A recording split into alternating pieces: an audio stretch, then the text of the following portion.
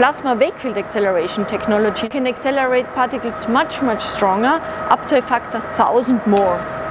Particles which are predicted in theory become very interesting for physics. For example, dark photons.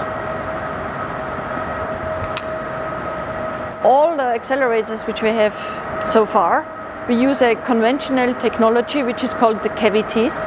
And when the particles passes through it, they feel this electric field and they get accelerated there. So the strength of accelerating these particles, how much energy can you give them per meter, is limited by this technology. And this limit is, in our terminology, about 100 megavolt per meter. So, and this plasma Wakefield acceleration technology now is another technology where you can accelerate particles much, much stronger, up to a factor 1,000 more. So instead of giving them a kick of MeV per meter, you can give them 1 GeV per meter. So a factor 1,000 stronger there. Which means then if you want to build a linear accelerator, for example, you can make this linear accelerator much, much shorter. The concept of plasma Wakefield acceleration can be explained in a very nice picture, and it really explains it rather well. So you have to imagine you have a lake, and then you have a boat going through this lake, and this boat produces wake fields in the back. And then you have some surfers, and the surfers jump on these wake fields, and these surfers then get accelerated. And that's exactly what we are doing in plasma Wakefield acceleration. So the lake is our plasma, and the boat is the proton beam which we get from the CERN accelerator complex, and the surfers are electrons which we inject and we have them accelerated. So at the end we inject a proton beam into our 10-meter long plasma source, the lake, and this proton beam drives wake fields. So it's our boat, and then we inject electrons, and they jump when they're on the right wave. Of course, we have to make sure that that happens.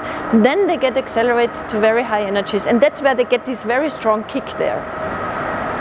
So what is unique at CERN here is that it's the very first time and the only place worldwide where we use protons, a proton bunch, as a boat to drive this wake field. So it's our drive beam is a proton beam. We are interested in increasing the energies to discover new particles, to produce new particles, and that is also to understand the matter, to go deeper into understanding of our matter there. So if we want to accelerate particles to higher energies, we need huge, bigger accelerators there. So we can have these circular colliders or also linear colliders. When you have a linear collider, here the limitation is you need to accelerate these particles to this energy, and they only go through these, they have a single pass through these accelerating elements.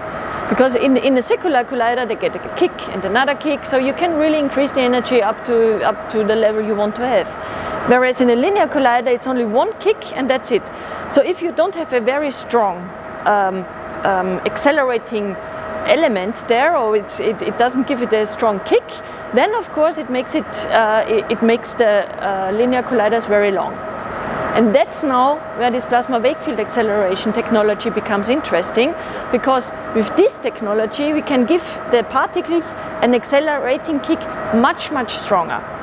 So instead of having these very long colliders, then we could shrink them and make them smaller.